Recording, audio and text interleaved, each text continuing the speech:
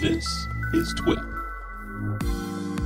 Hey folks, welcome to a This Week in Photo live stream. I am Frederick Van Johnson, host of the podcast This Week in Photo. Today, I have the honor of sitting down with my friend, Mr. Udi Tirosh. He is one of the guys behind spiffygear.com, makers of amazing LED type products and those sorts of things. So Udi and I are going to talk about the LED lighting industry overall. Like I said in the description for this video, where is LED lighting right now? There was, and I'm going to take this conversation from me as a photographer standpoint, and the promise of LED, several years ago of, this can replace strobes and we can do all this cool stuff. We don't have to bake our models with, non-LED lighting or blind them with strobe. Now we can use this nice continuous lighting and do all sorts of painterly type effects with it. But we haven't seen a whole lot of that yet. So we're going to talk about that. We're also going to talk about some of the quality differences between sort of off-the-shelf Home Depot type LED lighting, which can be had at a percentage of the price of photo gear, and what the differences are there between, quality that you'd get from random manufacturer on Amazon.com versus, Home Depot versus buying from a reputable LED source like Spiffy Gear. So here to cover all that stuff with me is Udi Tirosh. He is CEO over there at Spiffy Gear. Udi, man, welcome to the show, man. I'm excited to talk about this stuff. Thanks for having me. Yeah, you are very welcome. It is, LEDs. There's a lot of promise behind LEDs, and I want to dive into that and get you and start from the sort of the bottom and work our way up to state of the art. Give us your just sort of introduction, like who is Udi and what's the Spiffy Gear mission?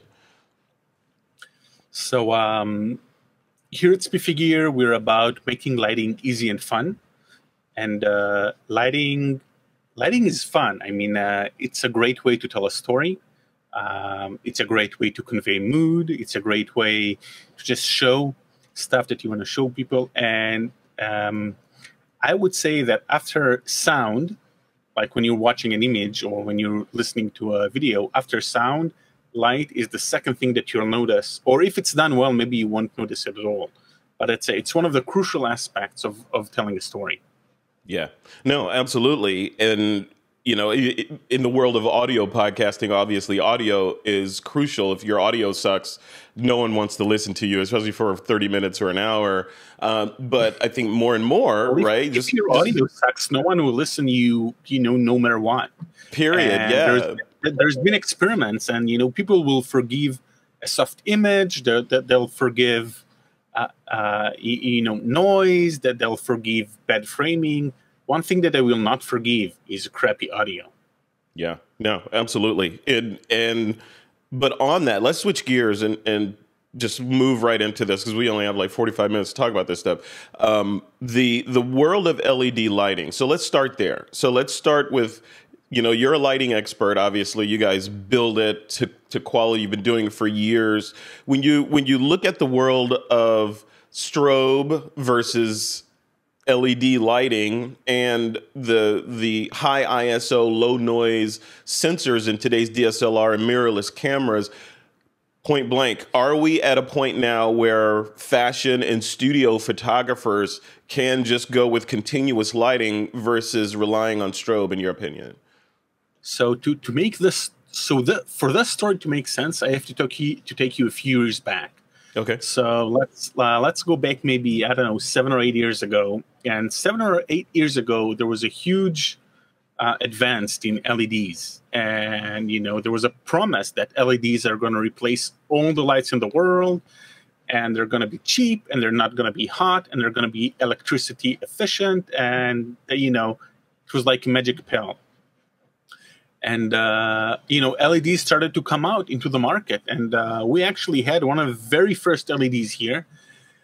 And, I tried it out. And, the light output was nice. It was definitely better than an incandescent light, but the light was purple. Okay, so we tried another one. And, some of them had a greenish light. Some of them had a purple light. So it turned out that LEDs can produce cheap light, but that light isn't always good for photography because green or purple light will give you horrible sickish skin tones. Yep. So that was a big challenge for LEDs, and there is a number for that, and that number is called CRI, and CRI is color rendering index. And if you look at the sun, don't look at the sun, but if you look at the sun outputs almost perfect light. If you look at the combination of wavelength that build the white light that the sun gives us, then you'll see very normalized representations of all the wavelength. And when you have that, you say that you have a high CRI light. On the other hand, if you look at if you go to an office or to a store and they have horrible, or to a doctor's office and they have this in the waiting room, they have this horrible fluorescence, and everybody just looks sick and greenish. That is a low CRI, and CRI goes from 1. I don't think there are any light that are actually 1, but it goes from 1 all the way up to 100. And then the lights, like spiffy gear lights, like some of our partners in the industry lights, are rated at 95 plus, whereas the fluorescents that you buy from a Home Depot or a Lowe's are usually, around 60, 65-ish. And, your brain compensates for that. So you look at a person and say, hey, it's a white light. But you cannot compensate in camera. So in camera, it'll look green. But Udi, with that, with that compensation in camera, though, I mean, a lot of photographers that are watching this are going to say, okay, well, that's fine. I can buy a greenish light from Home Depot and then shoot in RAW and then just, use a color chart and correct it, and all is right with the world. Is that a viable strategy, or is there some flaw in there? Sadly, no. I'm gonna talk about tomatoes for a second. So imagine that you have a red tomato, and you shine a light on it. So if this is a good light, then both your eyes and the camera will see a red tomatoes. If it's a bad light, your eyes will still see a red tomato, because this is how your brain conceives tomatoes. And there are a lot of hints. There's the shape of the tomato. There's the little green thingy on the top. Your brain knows that it's a tomato, and it will still look red. Now, cheap lights, usually cheap LED lights, don't have red in their light output. So they will output green and blue and a bunch of colors, but there is no red, or there is very little red. And then when you end up seeing is a tomato that cannot reflect a red light, because there's just no red light to reflect. So your tomato will look sick. Okay. So no, this is not something you can offset with hue or with white balance or with tint. If the light is not there, the camera will just not record it. Okay. See that's what I was leading you to, because you and I have had conversations about light before, and you opened my eyes about CRI and the distinction between cheap lights and more expensive lights, and it's about the color accuracy. It's like WorkPick says in the chat here, like in product photography, where the client is expecting their, like, you're shooting a product for Tiffany's, they expect their blue to be Tiffany's blue. It's going to be hard in post to correct to that Tiffany's blue. Why not get it right in the raw data to begin with, right? That's where you're going? Yeah, but there are two aspects, right? So maybe you're shooting under a warm light, an incandescent bulb, then you shoot raw, and in post you just slide the temperature until it matches reality. Maybe you have a color chart, a color checker thingy. You slide the little thingy in Lightroom until the temperature, or in your raw processor, until the temperature matches the temperature you shot at, and boom, you have the perfect color. But if the light that you're using does not have some of the colors in it, the object that you're shooting cannot reflect those colors. So imagine that you had, so if you're using a cheap LED, imagine that you had an anti-red filter on your camera, right? So if you're putting a red filter on your camera, all you see is red. You take that and you subtract it from the image that you get from cheap LEDs. Yeah. The red channel is just not there. Oh, that's so interesting. I want to experiment with that.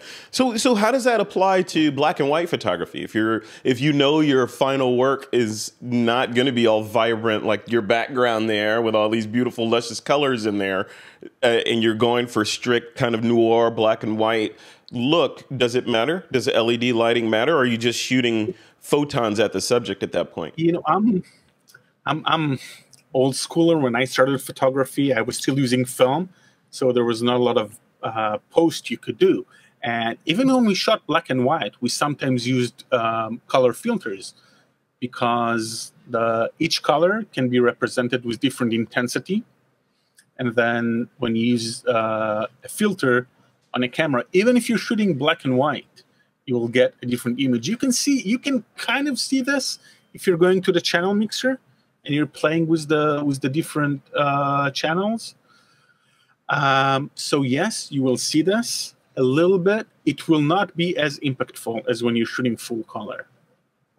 Yeah, and that's one of the key things that I wanted to hammer home in this discussion. Just that foundation of color accuracy, and and dispelling the myth of, hey, why don't I just go get some Home Depot lights and do that? Now, that's not to say that you can't do that, right? You could still do that, but when your career and your work get to the point where you need precise color accuracy, or you just don't want that to be a variable in your work, so that you can start from a place of familiarity in Lightroom or Capture One, then you need to go with quality lights, right? That is also a question of budget, right? So let's say that you need a lot of light, and you're not a professional photographer. Maybe this is a hobby for you, and you just need a lot of light. Then by all means, go to Home Depot, get a few work lamps, and que sera, sera. You will not get color accuracy, but you'll have enough light to do your shot. But if you're shooting textile and your customer wants their shirts to be a specific color, then you would need to work with a color checker, and you would need to have a light that has representation for all the wavelength, so you can match, so that the towel can be captured with the actual colors of the towel.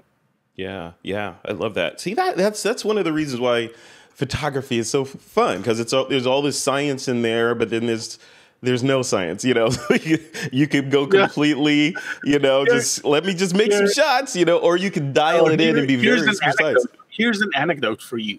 So when you go, back in the days when you went to the supermarket, you had like big lights overheads, and those were the lights to light the entire the entire aisle section.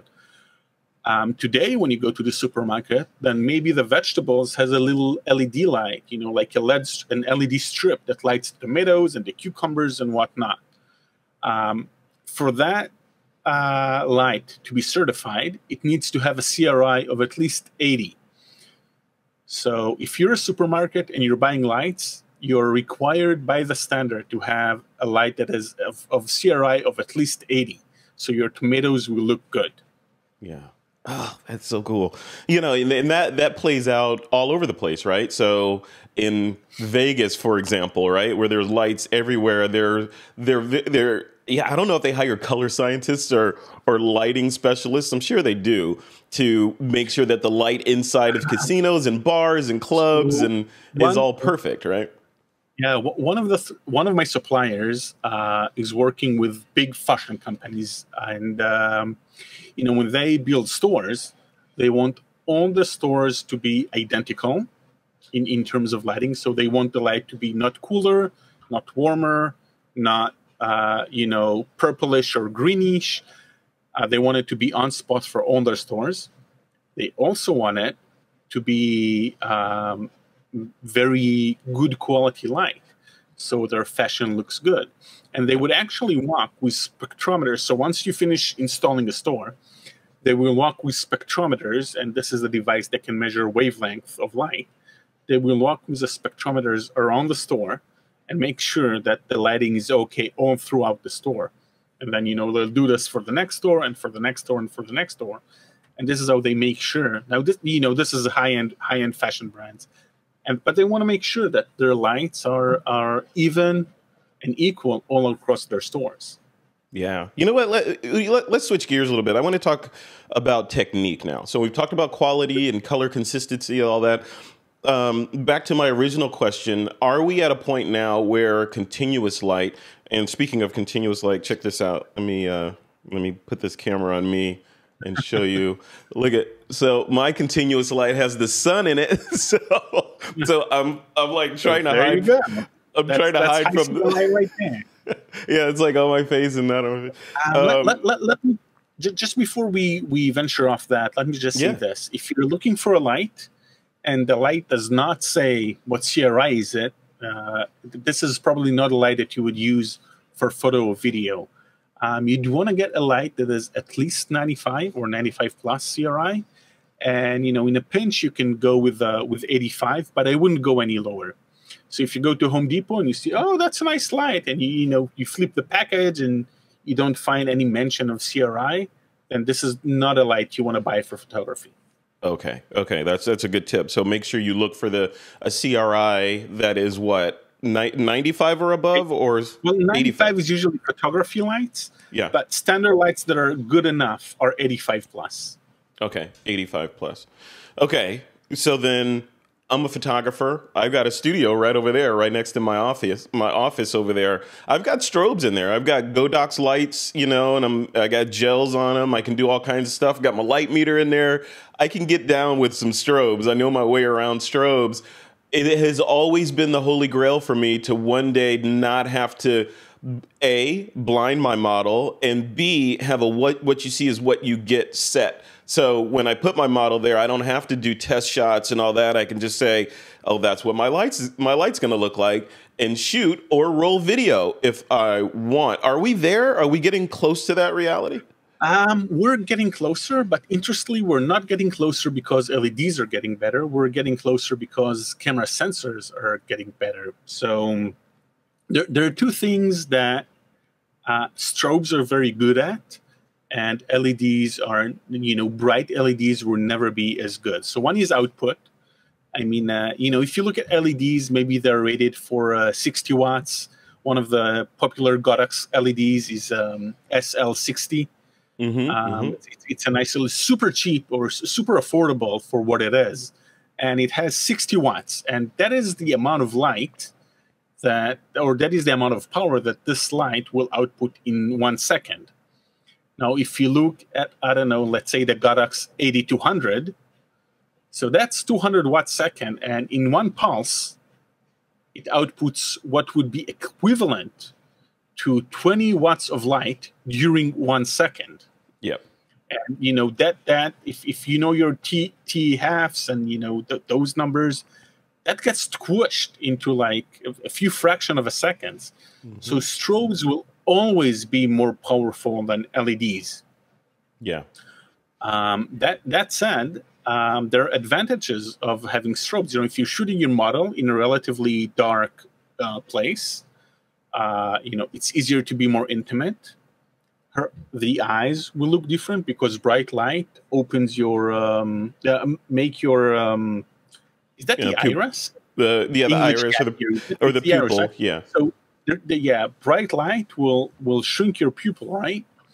And if you're using continuous bright light, then your pupil will go. You'll see a lot of color, but the black thing, the color to your soul will be a tiny dot. Yeah. I'm sure the window to your soul will be a tiny dot. So that is a thing that you can never get with a bright LED. So, but you can get it with a slightly dimmer LED, and this is where a camera advancement comes in. Yeah. Because in the past, I remember when they used to say in the studio you only shoot ISO 100. I don't know. Did you remember those days? Or say no? I do. Yeah, I absolutely remember that. ISO 100 for studio, and this is not the case anymore. So you can go to higher ISOs with digital cameras and still maintain very good image quality. And this is where you can tone down your LEDs or use LEDs that are not as strong as strobes and still get the same effect. Interestingly, strobes and LED, if you're looking at similar form factors, are now at a stage where they cost similar prices.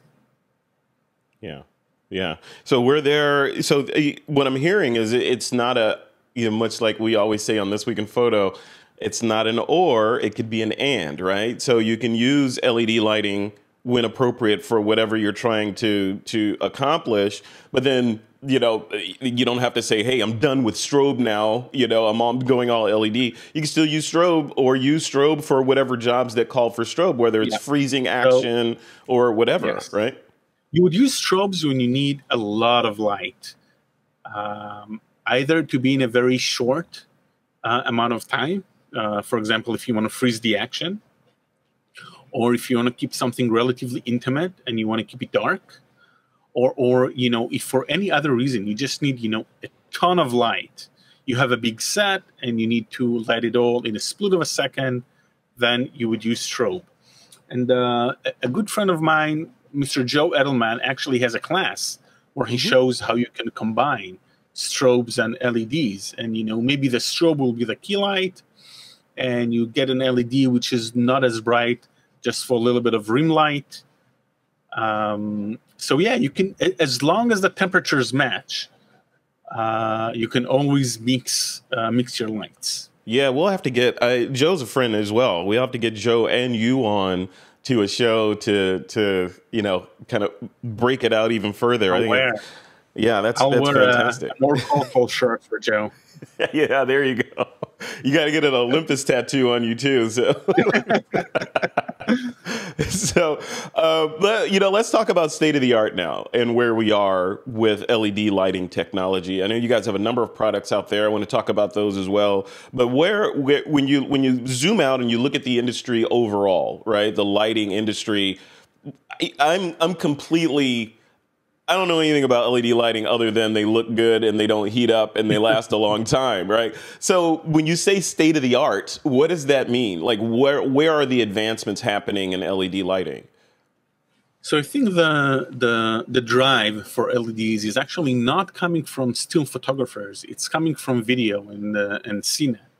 And there you definitely see more output. So you see aperture coming up with a 600 watt light, and you see non-light coming up with a 500 watt light. And just to give you perspective, those lights require a lot of power. They are almost at a point where they can replace HMI. So I think maybe in 2 or 3 years, we'll see LED lights replacing HMIs. What is HMI? HMI is how when you shoot a movie, there's like a huge. Have you ever seen the Batman signal? Absolutely, yeah. I use it. I am Batman. You should flip yourself like you did for me before the show. So that kind of looks like an HMI light. Okay. It's super powerful. You can fry an egg on an HMI light. Okay, got it. So the video industry is leading the way. Still, photographers are kind of taking the scraps from the video guys. And we're seeing a few things there. So one thing that we're seeing is that the lights are actually getting smarter. You get better control option of your lights, so you can control them remotely. You can make them sync together. You can coordinate them. So that scene where someone's walking down a corridor, and wherever he walks, the lights, if this is like a suspense minute, you get like, and the lights, light up wherever they walk. So right. It's easier to do now with LED lights. Okay. The other thing that we're seeing is that LED lights are now becoming, when LED lights started, we used to only have either white LEDs or daylight balanced LEDs, or we'd have tungsten balanced LEDs. Most LEDs today will be bicolor, or even bicolor, and they will have colors in them. So that is called RGB WW. So RGB for all the colors, red, blue, and green, and every mix in between. Mm-hmm. And it will also have 2 types of white. So you could really get the full gamut of light out of those fixtures. Yeah, and you know what? You know, speaking of those fixtures, I want to talk about a couple of the ones that you guys put out because I want you sent these over. Thank you, by the way. Hey, so what's up?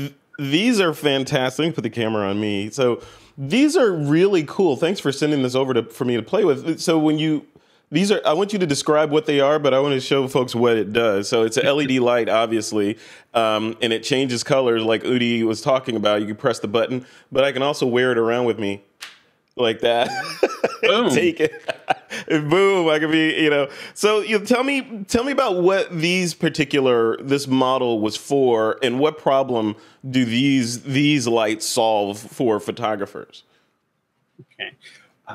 So let me just say that the ones that you were showing are called Lumis. We now have a newer version called Q6, and they have both won NAB's Product of the Year in the lighting category.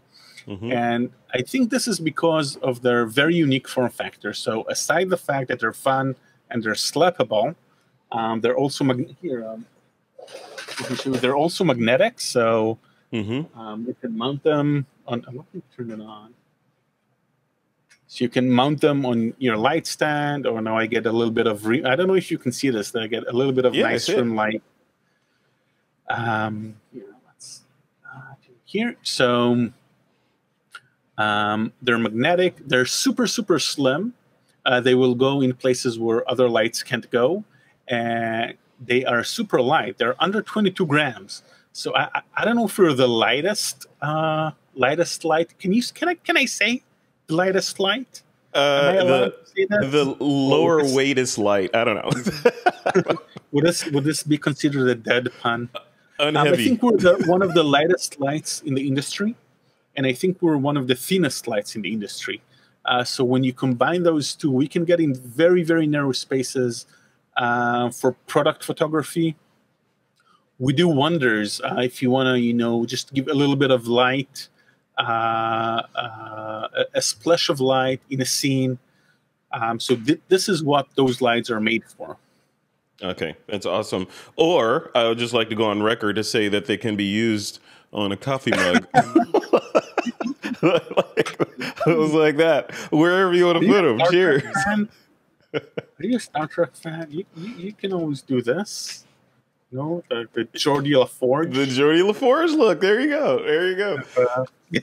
And these are cool. And then just in all seriousness, I was looking at the website a while back and how you guys are marketing these. They look very, like, we're joking around and they look, these are great stocking stuffers for photographers, right?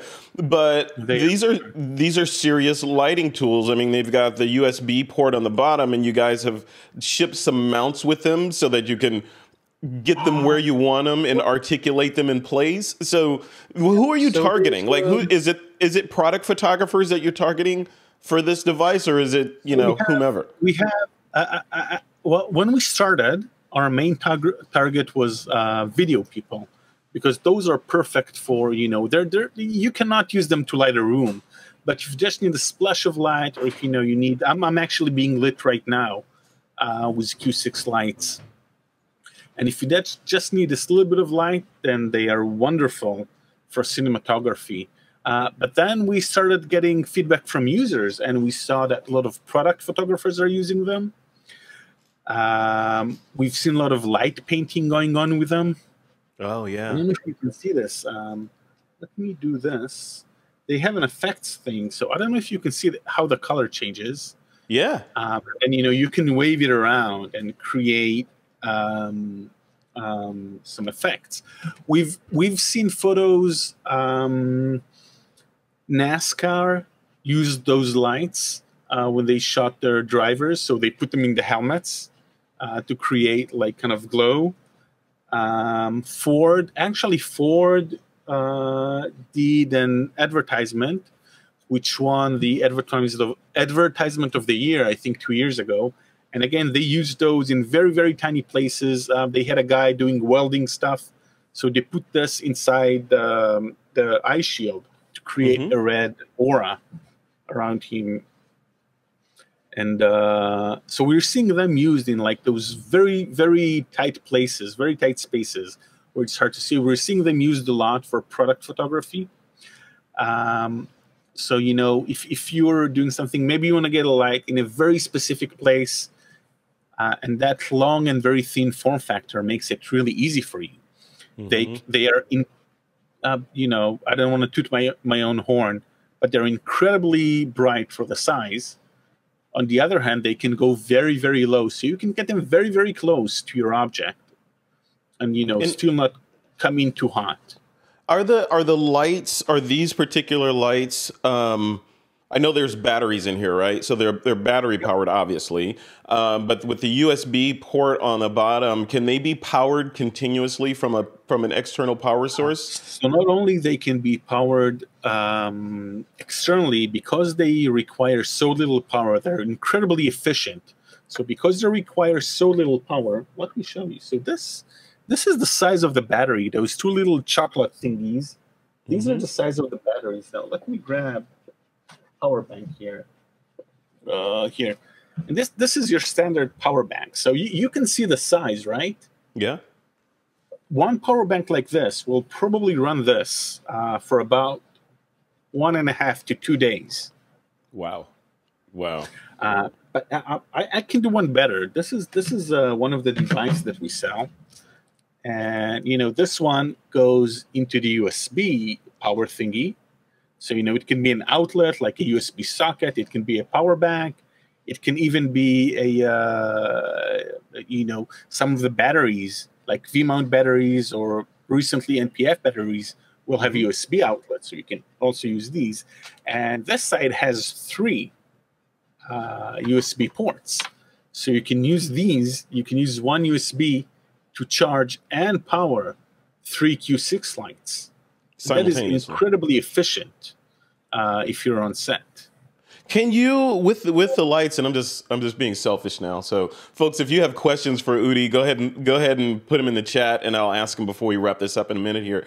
But you know, my selfish question is, you know, I have a couple of these things, and I want to place them around my desk area. You know, because I'm frequently, you know, shooting from this angle or other angles, and I want to have highlights of light around. Am I able to power these continuously, indefinitely from an outlet, or is there some danger keeping them constantly on? So we've had our test light has been on for over 2 years. That's awesome. Still running, and we measure the matrix weekly. So it's still running, and it's still CRI 95 plus. There is no color shift, and it's been on 2 years straight. You know, other than power outages. If you're using them on your table, then you know those little tripod thingies. Yeah. You know, so we have a mounting thing, a mounting device, and this is actually a ball head with a holder. So you know that would go on your tripod. Hold on here. I know those you can get like for $1 on Amazon. Those tripods, and this will go on your tripod, and then you can mount your Q6 on here. And it just snaps in there. Yeah. And it snaps in there. Let me light. I'm gonna light it on the lowest. Oh, that's killer. Here, nice green. Here. Let there be light. Yeah, you know what? I want to do you one better, Udi. I'm going to do you one better. Look at this. So here's that thing you were talking about right here, but I've got it attached to one of these articulating arms that can clamp anywhere, and I can just snap my lights in and out of this guy and go to town. And these things, these little arms, I think they're on Amazon they're under $20 or something. They're relatively cheap. So yeah, so there's a ton of possibilities, and that's just a standard tripod mount. And it's the other cool thing, which you didn't mention. I'm gonna have to tell your marketing guy on you because you didn't mention this. This is what I found interesting for a lot of things that I'm starting to do now, and that's the fact that this mount here. Let me take this off of here. This mount, the mount here. Can I focus on that? Will you focus, camera? Let's see. It may not want to focus. Here it is. So Oh, it's there you closer. go. It's closer. I don't know. So the mount is a cold shoe mount as well. Yep. So you can slide that in on top of your camera if you're doing things that need that, or if you have a mount that you need to, you need the cold shoe capability on. And here's the nice thing. If you're putting this on your camera, here, let me get away with the tripod. So if this is on your camera, I don't have the camera here, but if this is on your camera, this is pretty far away from your lens. Yeah. So you get nice, a little bit off-centerish light. You can use it like this, with this is definitely a conversation starter. Yeah. But you can also tilt it sideways and, go like this. And this will give you a wide light. So this will give you a soft light on the horizontal axis. And you can also go, let me close this down, and you can also go diagonal. And from what we found, this is a great conversation starter, and B, it gives a very, very beautiful soft light to your subject. And I don't know if you mentioned this, those lights are CRI 95, so the skin rendition is, the skin colors are wonderful with the bicolor lights. Love that. Love that. All right. Well, let's wrap it up here. I want to just take a couple of questions from the chat. Looking at one of them from WorkPix 360 Virtual Tours. He wants to know, are you using Cree LEDs? I know once upon a time they were the choice of manufacturers. I have no idea what that means. You may know what that means. That is, yeah. Cree are a light manufacturer. So if you go on Amazon and you type Cree, you'll get a lot of flashlights. They're the go-to choice for flashlight makers. We are not using Cree LEDs. Sadly, I cannot disclose our manufacturer. But we're using very, very nice LEDs. So you remember when you were talking about the LEDs that you buy at Walmart? Mm-hmm. So if I, as a manufacturer, go to buy those LEDs, they cost me X. And when I buy my LEDs, they cost me 6 times as much per this little thingy. Okay, so you're getting the good ones. Here's another question. Hey, good dog just showed up. Here's a question. Kashmir says, I want a whole box of these things. Yeah, me too. And let me show you this. If you have 3 of them, we have this. Oh, look at that! You can just. I thought I sent you one. You need to better look at your boxes, man. I do, man. You should see my office. You can put them together, and you get a panel. And again, this panel is also magnetic. I've never tried putting this here, but there you go. Oh, look at that. That is cool. See, you guys are making these toys. I love it. Okay, so here's another question. WorkPix wants to know, I wonder how they would work in green screen applications. I don't know if there's enough light from these to light a green screen, but maybe something in a foreground element, right? In terms of distance, we describe them best as, if you want to light a person. So we say you go for selfie distance. If you go anywhere further than that, they're not making a lot of light. When you're doing green screen, you want to get the entire green background very evenly lit, and you need a lot of light to do that. We do have speculars.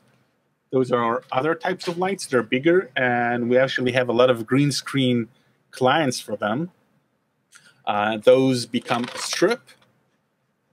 You can daisy chain up to 4 of them. I think you use them for a while. I do. I still use them. Yeah.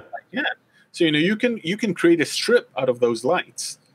You can put 8 of them together, and they will fix a green screen very nicely. That's cool. That is cool. All right, here's another comment. This is from Rui. Rui says, when I'm shooting concerts, sometimes I need to record small video interviews with bands backstage. This lights with the new supports are great to light. Yeah, there you go. So running gun stuff, running gun applications. Yeah, this is crazy. So talk about before we end this, Udi, I want to talk a little bit about the product line. So you show these guys, and you show the specular. What's in the Spiffy Gear lineup? So for 2021, we're going to have newer version for all those lights. We may or may not have a Q6 Pro or a Q4, which will combine both the RGB and the bicolor lights into one light that will also be brighter. So we may or may not have that one.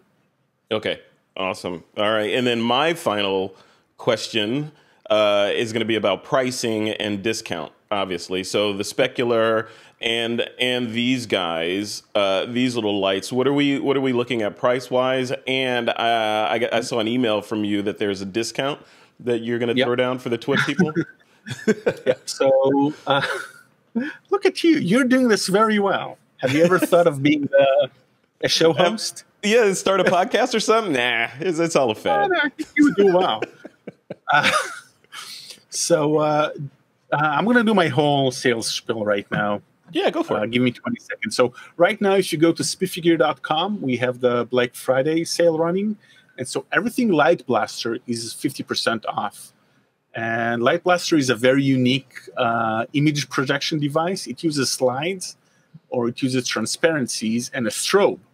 So you can connect a camera to a strobe to a Light Blaster, and the Light Blaster will only project the image when the camera is clicking. And that for until the end of today, that is for 50% off.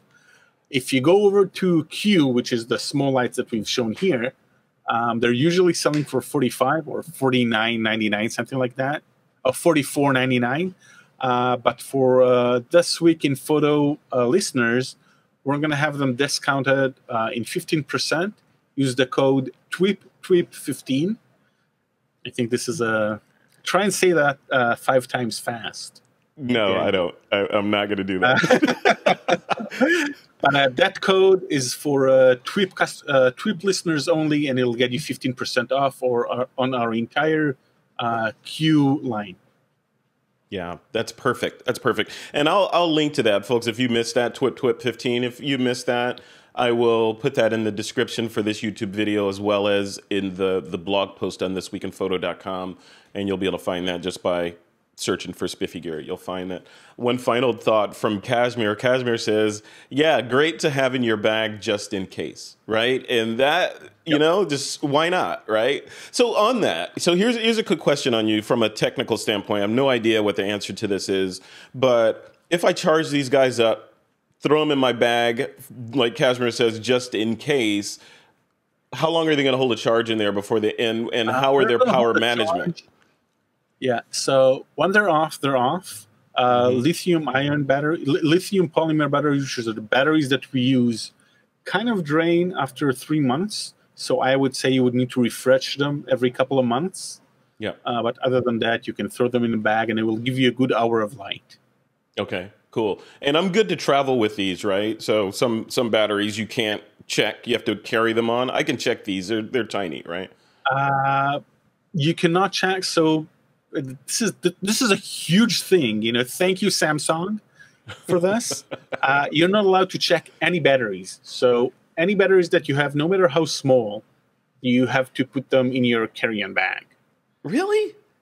Yep. I mean, the battery, that's so ridiculous. The battery in my iPhone is bigger than these batteries. I mean, you're not allowed to check in your iPhone. I couldn't, if I wanted to check my tablet, I couldn't throw my tablet in my luggage. I have to carry that. I did not know that. All right. Well, you know, there's you should, and that there's you know, this is what you should do. Whatever you decide to do. So you're not allowed laptops. You're not allowed action cameras. Anything that has any type of battery in there needs to go with you into the cabin. Wow. Okay. And there are restrictions there, but you know, they're for big, you know, they're for batteries like this. So this is the kind of battery where you will start having problems if you want to take this on an airplane. Yeah. I have one of those for my tether tool stuff. Yeah, it is. Yeah. But here's a pro tip for you. Here's a pro tip for you. If you're using these for travel, make sure to drain them 70%, so they're only 30% charged, and you will get a lot less hassle from airport security. Okay. All right. So crazy. So many rules. And I wonder how many people just either are ignorant of that or just, i.e. they don't know the rules and they just, put everything in their luggage and check it in, or just don't care. Between terrorists, Samsung phones exploding, and, COVID, airport security is going to be a lot tighter. Sure. When we move along, so yeah. I remember when you had to scan your films, and then you had to get like a special lead bag. Yep. So when they scanned the films, they wouldn't die. I remember. Yeah. Yep. All right. Here's a final question for you on travel before we end this. When you travel, are you the guy that when they say put your phone in airplane mode, do you actually put it in airplane mode, or do you just silence it? Can we move to the following question, please? I'm gonna say, 9 times out of 10, I just don't. I mean, I silence it, but I don't know. And I could tell when we're getting close to my destination because my phone starts vibrating with all the messages that I missed when I was. What are those beeps? I thought that all the phones were off. Yeah, and look at that. With one episode, Frederick is on the do not fly list. Just like that. Well, cool, man. Well, thank you for coming on. So, cheers. And one final. Thank you so much for having me. You're welcome, man. So give us the URL and the discounts again before we end this. Yep. So the URL is spiffygear.com. If you go over to the Q section, you'll see all the Q lights, the Q6 lights, and all the different attachment that we showed here. The code is TWIP15, and it'll get you 15% off. I think that's going to run until December 5th. Okay, perfect. All right, my friend. Thanks again. Keep your lights shining and bright. Thank you for sending these over. I'm excited to play with these. For having me, Frederick.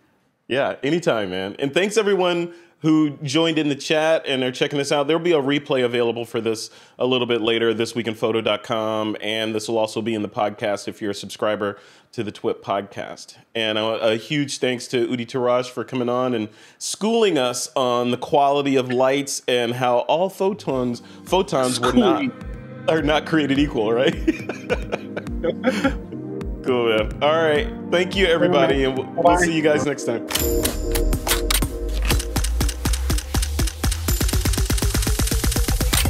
This is TWIP.